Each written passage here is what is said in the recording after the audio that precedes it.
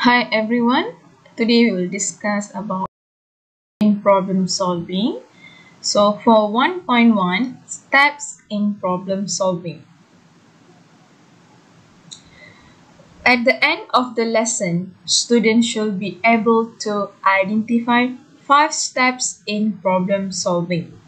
Remember, you have to identify 5 steps in problem solving. Okay, before we continue, what is problem solving? The process that programmers follow when solving problems that require a computer solution. Remember the keyword, programmers follow when solving problems that require a computer solution. Steps in problem solving. 5 steps in problem solving. So the first one, problem analysis. Problem analysis. So remember P and A. Okay. Second, we have design a solution. D. Number 3, we have implementation. Remember I. Fourth, we have testing. T. And the last one, we have documentation, D. For step 1, problem analysis. Okay, problem analysis used to analyze problems and develop algorithms. So if you say in this phase, a programmer must review and define the problems. Second, have to identify the data input, process and output for the program. Start with output. So to identify the output, you have to imagine the results. Make sure you read the questions or statement. What is the result?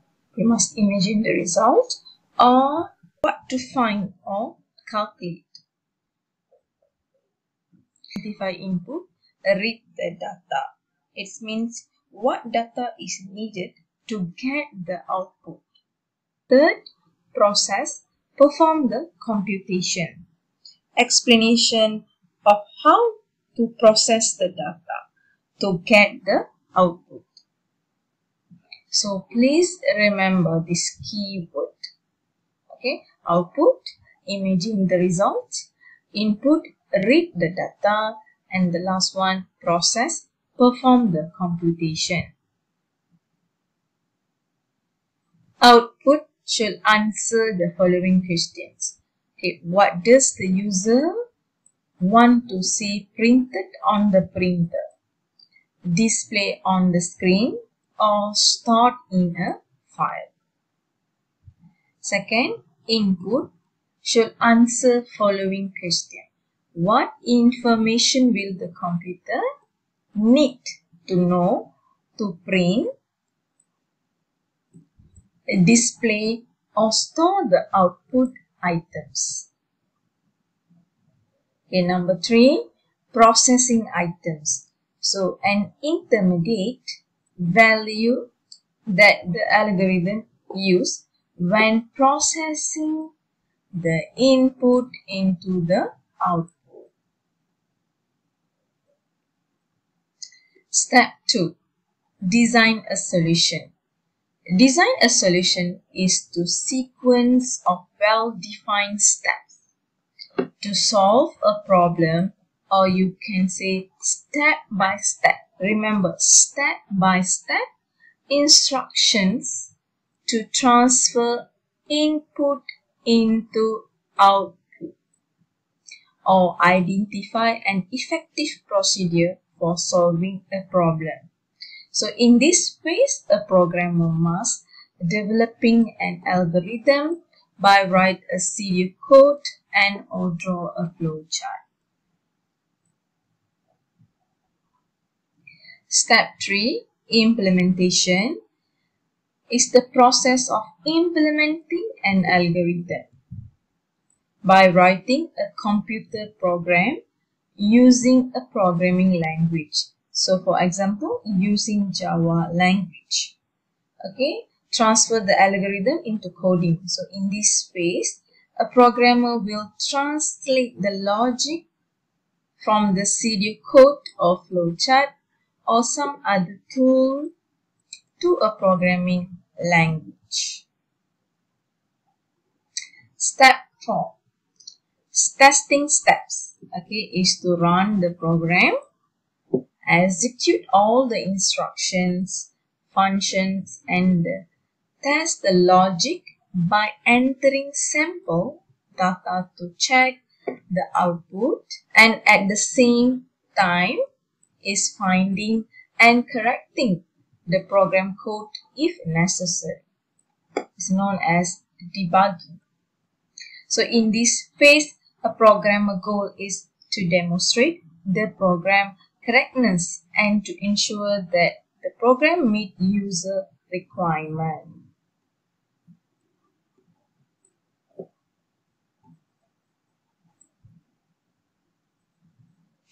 And the last step, documentations, if you see, is a written detail, description of the programming cycle and specific facts about the program.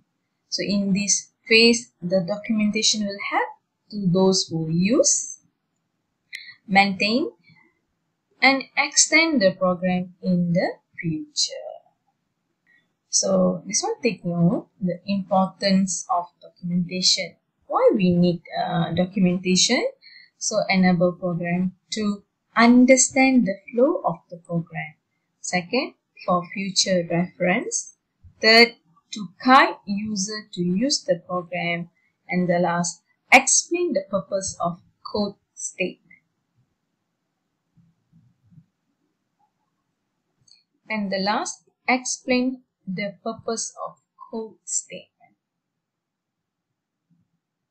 Okay, second, we have types of error. Syntax error, okay, occurs when the code violates the syntax or grammar of the programming language. So when the programmer failed to obey one of the grammar rules of the language. Okay, example, we have misspelling a command or leaving out required command. Second, we have logic error. So flaw in program design that causes incorrect result. So example, sum equal to num1 minus num2. Suppose we have to write num1 plus with num2. Number 3, we have a runtime error, program error or event that causes the program to stop running. Remember, stop running. Okay, occurs whenever the program instructs the computer to do something that it is either incapable or unwilling to do. So example, dividing a number by 0. Okay. Variable not declared before using it.